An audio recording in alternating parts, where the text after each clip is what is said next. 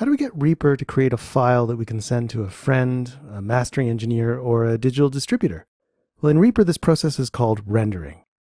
Rendering actually records the output of the master track to a new file. This process has a lot of different names. Sometimes it's called mixdown, bouncing, exporting, but again in Reaper, it's called rendering. First thing we need to do is tell Reaper the exact part of the timeline we want to render. If we don't do this, Reaper won't know exactly what part of the project to render. And we'll leave a few seconds of silence at the beginning and at the end of the song, and we don't want that. So we need to select the area in the timeline we want to render.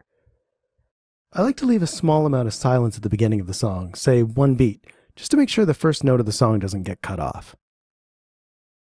I'll also extend the selection just a little past the end of the song to make sure I don't cut off any reverb that might take a while to die out. Usually I go past 1 or 2 seconds. So now I've got the part of the project I want to render selected. So what next? Next we need to open Reaper's render dialog box. You can find that under the File menu. The first thing we're going to do is tell Reaper that we've made a time selection for the file. Under the Render Bounds dropdown, I'm going to choose Time Selection. Next thing we're going to do is name our file. I suggest using the name of your project. And the most accurate way to do this is to use a wildcard here. A wildcard is a small bit of computer code that automatically names the file for us. So clicking on the wildcard button brings up all the possibilities we can use. We're going to use project. So using the project wildcard will automatically name the rendered file the same name as the Reaper project. Next, we'll tell Reaper where to put this new file. Well, clicking Browse and then Browse for Directory, we'll bring up an OS dialog box for choosing where we want to create the file. I'm going to save it on the desktop. And if we look at this area here, we can see exactly where the file will be created and what it will be called. Next, we need to choose what type of file Reaper is going to make. Reaper can export or render to many different file formats, and which file type you choose will depend on what stage of the project you're at. Let's look at a couple of examples. In this first example, we're going to send out our song for mastering, either to a professional mastering engineer or to one of the online mastering services we talked about in the last lecture. In this case, we need to render out our mix as a WAV file. WAV files are the most common and most compatible high-quality file type. They can be opened on any Windows or Mac computer, and so for that reason, the WAV format is considered the standard when it comes to high-quality audio file formats. And because we're sending this out for mastering, we need to make sure that there are no plugins currently on the master track. So if you put any plugins on the master track, make sure they're disabled before rendering this file. You can see here that I've turned off the effects on my master track, and you can tell because the effects button is red. Under the output file format, there are a bunch of options for WAV files. WAV is already selected here. We're going to look at the WAV bit depth first. If you're sending the song out for mastering, choose 24-bit PCM. You can leave the rest of the options here as they are. However, you should check in the options area above to make sure that dither and noise shaping are not selected. This is because dither and noise shaping should be done after mastering. So we're going to leave that for the mastering engineer to do. Finally, I'm going to add 24-bit mix to my file name here, so I can quickly see this is a 24-bit file.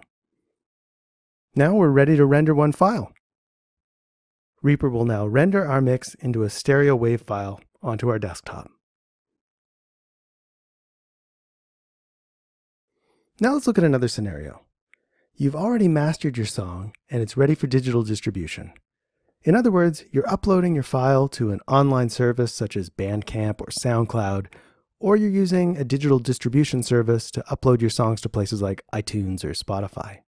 We're still going to create a WAV file, but there are some important differences between some of the parameters we need to set.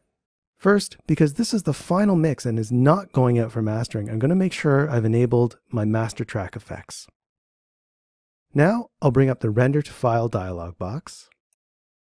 In this case, I'm going to use WAV 16-bit PCM. It's already set to WAV as the format, but the bit depth here I'm going to switch to 16-bit. This is because most digital distribution services only accept 16-bit WAV files. Now, because we're lowering the bit depth, and since we're not sending this off to a mastering engineer, we're going to check off dither and noise shaping. Dither and noise shaping will help keep the sound quality as high as possible. It's also important when rendering for digital distribution that your file is rendered at a sample rate of 44.1 kHz or 44,100 Hz. In the options area, the sample rate is the first option available. It should already be set to 44,100 Hz, but if it's not, choose 44,100 Hz from the drop-down menu. If you needed to change the sample rate to 44,100, change the resample mode to HQ. Finally, I'm going to add 16-bit master to the file name, just so we don't get confused with the other file I exported earlier.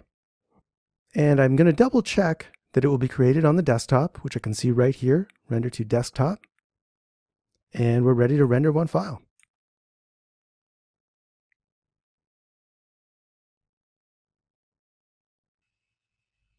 Let's take a look at those files. Here they are on my desktop.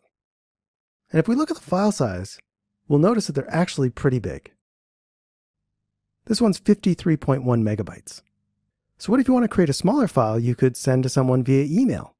Well, we're going to look at rendering directly to an MP3 in the next video.